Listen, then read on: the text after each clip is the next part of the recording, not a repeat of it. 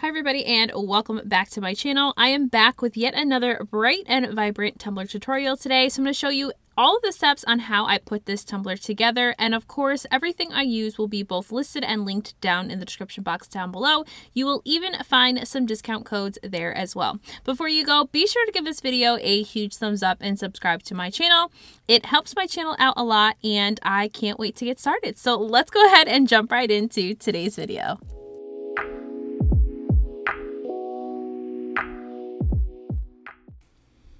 So before I can get started on my tumbler, I'm going to mix some glitters together first. So I decided that after choosing the vinyl that I was going to be using for today's video, I wanted to pick some different colors to mix up to give me the glitter colors that I'm going to be using in each of the glittered sections.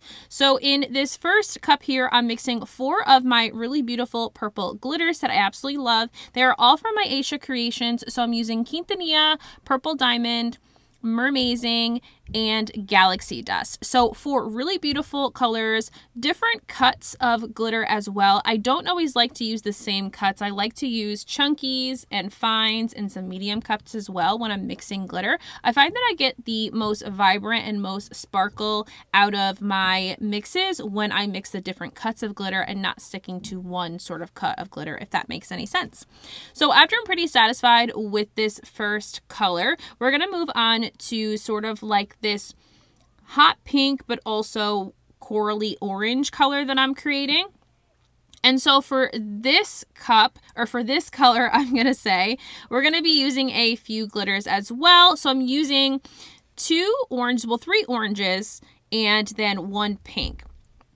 So we're going to go in with Sun-Kissed Coral. I'm also going to be using Withered Rose, which is a beautiful, beautiful, vibrant orange. I'm also using Amore, which is the pink color I'm using. And then finally, I'm using a newer glitter that might not yet be on the website for my Lysha creations. This is Lisa's custom mix. So this was another Glitter Bestie box where Glitter Besties created the glitter for the subscription box. They were kind of chosen. And so that was one of the newer glitters that I'm using. So finally here for my last glitter here, we're going to use a bunch of different shades of blue here. So here I'm using lots of different cuts. So I have Peter Pan, I'm using Rainbow Fish from Glitter by Mama Boss. I'm also using Tropical Blues as well as Glimmering Heather as well. So I'm using a lot of different colors and cuts here as well. Lots of different shades. Of course, I will post all of the glitters right here on the screen, but I also will list them down in the description box and where you can grab those in case you'd like to grab and snag some of these glitters for yourself. So now that I'm satisfied with my glitter mixing, we're going to go and get started on this tumbler. So I have a 32-ounce plump here from the Steel Magnolia company. This was a cup that I had previously stripped of its design, and so I'm using this for this beautiful summer vibes design. So you'll notice too that this cup already has the bottom popped out. The one thing I'm going to say about this is that I will link a tutorial right here on how you can pop out the bottom of your Steel Magnolia cup. I will tell you that you can only do this on certain cups, and I've only found the Steel Magnolia cups to have that removable bottom to be able to do this glitter button design that we're going to do for this cup. So not all cups you can do this with, but if you do happen to purchase from the Steel Magnolia company, know that you can full well pop those bottoms out and be able to design the bottom as well. So I'm using this beautiful like neon leopard print sunflower vibes that I got. This is a print from my Lysha creations, and we're going to do a full wrap on the cup. So we're going to be doing a lot of cutting of this vinyl. And yes, although I do think that there probably is an easier way to do this, I don't always do things the easy way. I sometimes just do it the way that makes the most sense in my brain when I'm designing a cup. But in hindsight, you certainly could create the template that you want, right, with these different, you know, V-split areas in Cricut Design Space, and then just cut your vinyl and roll it onto your cup. I did not do that because I wasn't really sure how many of the triangular or V-shaped sections I was even going to have and how it would work. And so I didn't want to have to try and spend a lot of time in Cricut Design Space getting frustrated. So for me, it's just much easier for me to do all the design work on the cup and kind of just have it go with the flow. So as you see, I have wrapped that entire cup in this beautiful sunflower vinyl. I'm now going to spend some time and I will trim up the top rim here. So just pushing over that vinyl over the top, and then I will take my craft knife and we're going to run my craft knife around the top edge to remove all of that excess or overlapped vinyl that is over the top rim here. Once I've gotten the top rim all cleaned up, we're going to focus on the bottom. And so for the bottom, because we have that open feature of the bottom of the cup, we're going to do something a little bit different with the vinyl on the bottom, because I don't want stainless steel exposed. I want to be able to fully wrap the bottom of this cup and be able to epoxy over the entire bottom. So the way that we're going to do this is, instead of pulling this tautly and then cutting around that bottom edge with a craft knife or my cup edging tool, I am pulling tautly the vinyl and I am tucking it into that inner lip of the bottom of the cup. So again, I have the bottom of my tumbler removed. So if you don't have that inner dip, you can still do this. You just have to pull straight over the bottom.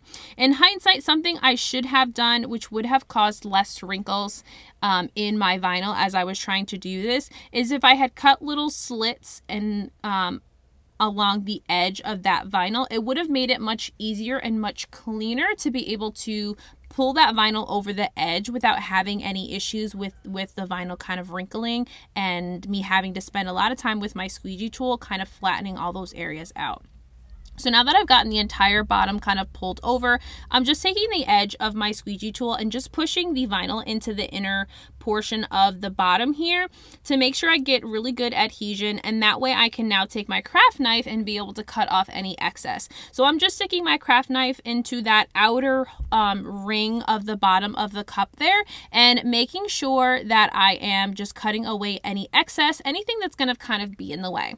Then going back with my squeegee tool here and just really making sure that everything is adhered nicely. You're also going to see me go in with my heat gun, and my heat gun was really just to help me sort of push out all of those wrinkles that I had kind of happening along the bottom edge to the best that I can. So again, going back over with the felt edge of my squeegee tool there and just kind of pushing everything down and making sure everything is nicely adhered to the inner ring of that tumbler with my vinyl. So once I'm pretty satisfied with this, I did play with this for quite a bit of time, but once I am satisfied, this cup will now be ready for me to do all the intricate sort of tape work that I'm going to be able to do to be able to expose the stainless steel for us to add our glitter to. So now it's time to get our vinyl or V-split sections kind of cut. This is where we're going to add the glitter. So I'm using painter's tape and I'm creating my own, areas, the V areas that will then be replaced with the glitter. This took a little bit of playing around with because I wanted to make sure that my lines on both sides were even and straight and that they both met really nicely at the back of the cup. So I did have to do a lot of playing around with it, but I'm just using 1-inch painter's tape and I'm just, again, making those two pieces of painter's tape cross over each other and create a very even sort of point on the front side and on the back side. So after I get my first sort of section laid down, I'm going to go in with a second piece of tape to make this section thicker and make it bigger. So I wanted some really large sections that I'm going to be adding glitter to, because although I am absolutely in love with this vinyl, I did know that adding glitter was just something I needed to do. So I wanted to make sure that it wasn't just, small sections of vinyl or small sections of glitter that were present. I really wanted to make sure that there was as much glitter present on the tumbler as there was vinyl. So I'm going to go in with a second piece of tape right along the edge of the first section on the outer edge or towards the top of the cup, if that makes sense, so that I have a really thick center of tape that of course will then translate to being glitter once we've cut all of these sections out. So once I have gotten that first section laid down, again, this took a lot of playing around with for me because I'm trying to make sure that it's straight, and for whatever reason, I would put one side of tape on, then I'd put the other side of the tape on, and they just wouldn't match up the way I wanted them to. So I did a lot of playing around with in order to get them to be as even as I could. Yes, definitely, if I had done this in Cricut Design Space, probably would have had less of an issue, but sometimes I just like to watch myself struggle instead of doing it what might have been the easier way. So second layer of tape is on, and now we're going to go and do the next section. For the next section, I kind of just eyeballed how far up I wanted the second V section to be. And so I wanted this kind of closer to the top. And I, again, just kind of eyeballed it. It's probably about 2.5, almost 3 inches away from that first section of tape. And this one was a lot easier for me to get lined up and even because, again, I had that first section to kind of use as my, as my guide. As I was trying to put the 2 sections of tape onto my cup. So a little less struggle, but definitely still some struggle here. I certainly would say that probably if you don't feel like working in Cricut Design Space to, create a template for something like this, and you don't want to struggle like I am right now with tape and have it take a lot of time, what also might be a good idea is to literally just get a template for a V-split for a whatever size cup you're using to recreate this design, and then just cut that out of stencil vinyl. It would just make it a little bit easier so that you could then sort of do this design but not have to spend as much time with the taping off and cutting everything up, if that makes sense. So I've got my 2 sections done now, and so I loved the 2-section look, but I felt like I needed more. I needed more glitter. I had 3 glitters I was going to be working with, and I was determined to use 3 glitters. So I decided on this back side here, under the first V section that we created, I decided that I wanted to add a smaller V section here, which is where my blue glitter will then live or lie. So for this section here, again, I'm following the guide of that middle section there, the one we started with as my guide, and just to line up my initial tape lines. And so I want to make sure though that I'm not just trimming off all of that vinyl on the bottom. So we're going to scoot over into the next clip here where I show you how I'm going to still keep the vinyl that's folded over the bottom part of this cup and be able to still have a triangular section to be able to use to glitter later. So I still have kind of that bottom section I just kind of pulled the tape over the bottom edge. And what I'm going to do here is I'm going to take some tape, some electrical tape, which is a little bit easier to manipulate and work with when you are needing to cut at an edge.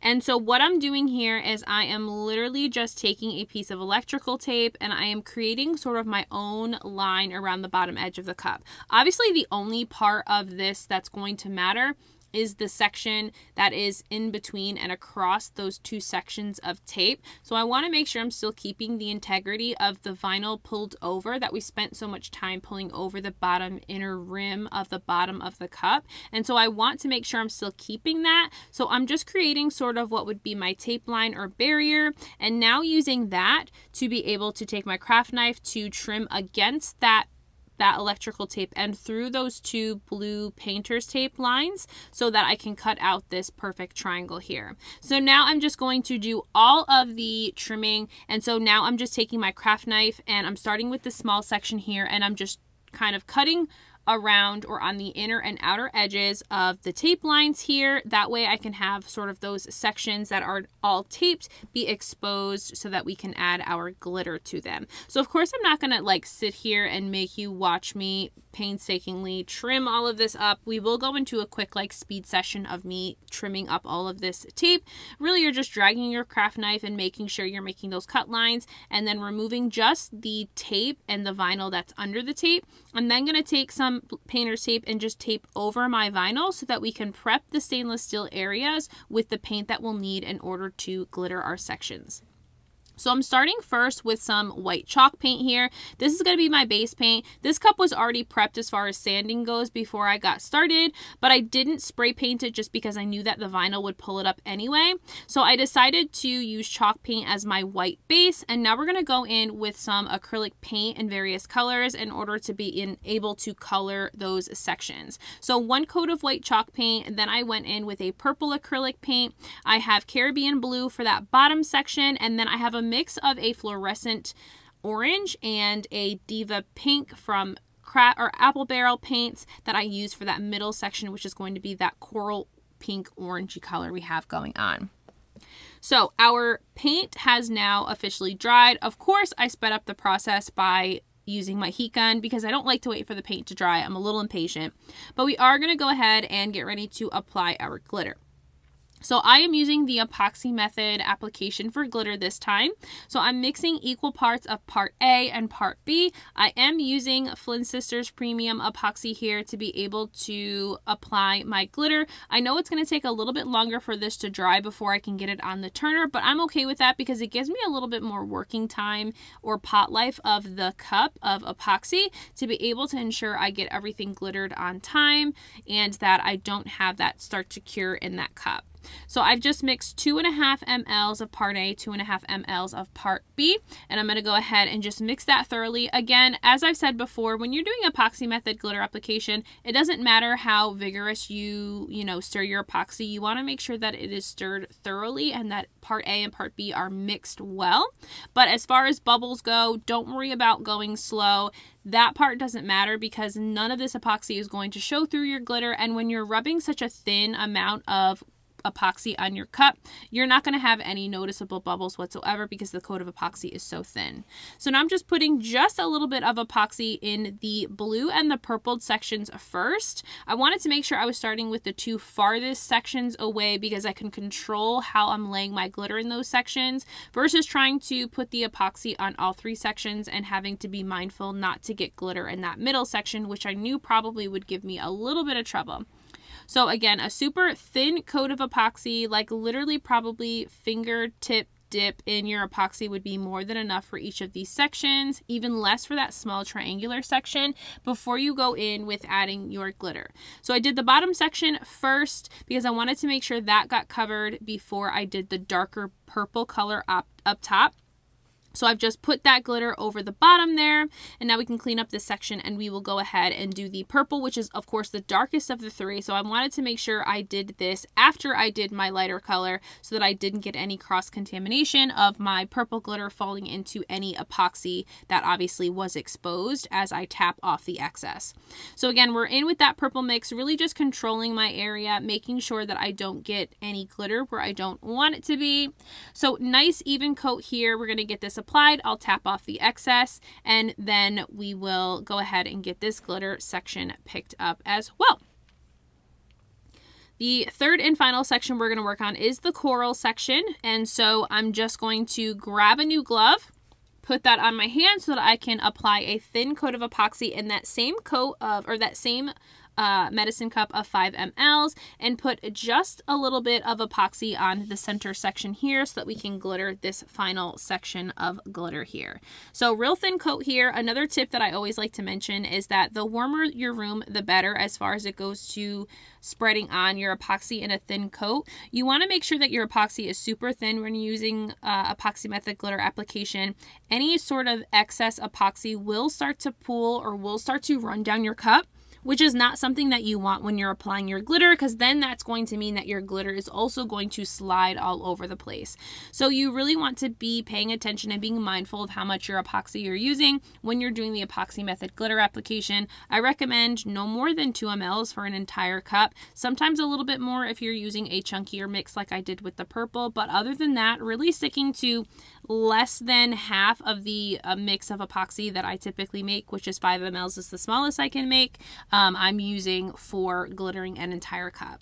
So now we're going in with that beautiful orange and coral looking glitter that we created. This is the final piece here that we'll need to glitter, or section we'll have to glitter in order to get this cup completely ready for me to be able to continue with. So after picking up that glittered section. The only other thing that I'm going to do is, because I am using a chunkier glitter, especially in that purple section there, I'm going to grab some parchment paper and I'm going to take the time now to roll my cup and flatten out that glitter. I want to make sure I don't have any issues with epoxy, and by issues I don't mean like my epoxy not covering my glitter. I just mean that when I don't take the time to roll or smush my glitter down when I'm using a chunkier glitter, I typically have to apply more coats of glitter in order to get my glitter to be flat or be in a state that I feel comfortable with then going to sand. So I'm going to go ahead and remove the tape now. I'm not going to let this dry until I've removed the tape. I'm going to set it on my turner to dry for about 6 to 8 hours. I ended up working on this the next morning.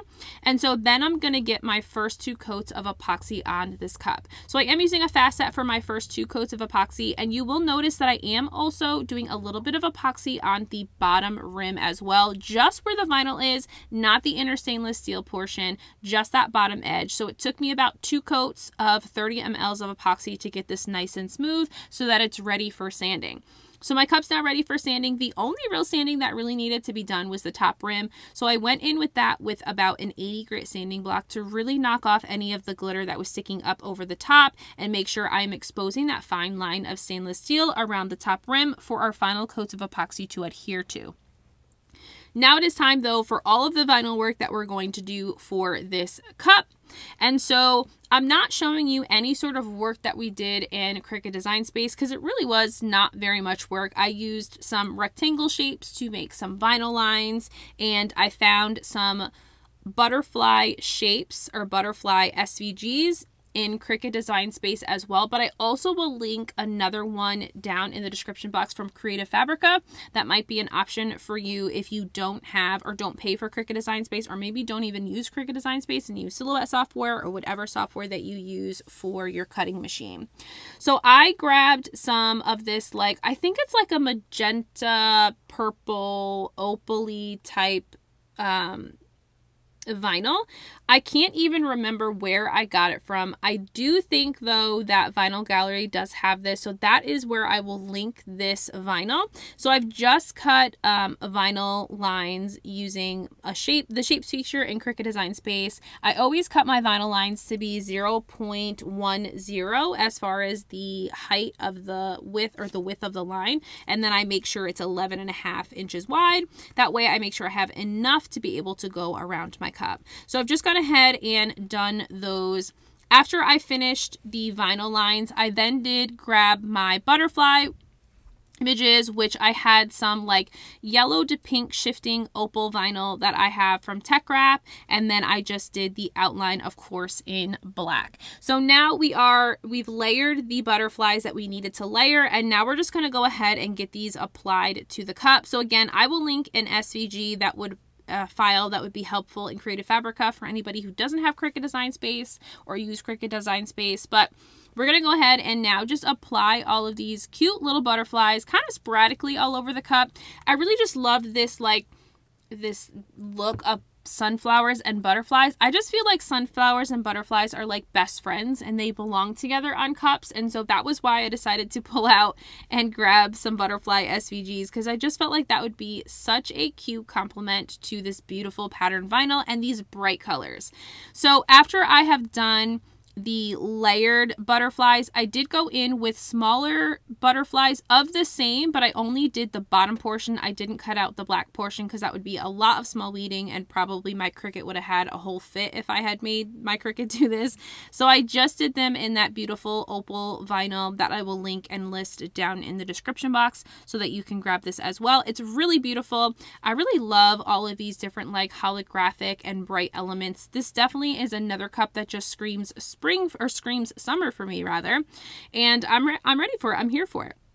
So once I have gotten all of my vinyl work done, the final thing that I like to do before I put anything back on the turner for final coats is I will of course seal this, which you'll see me do.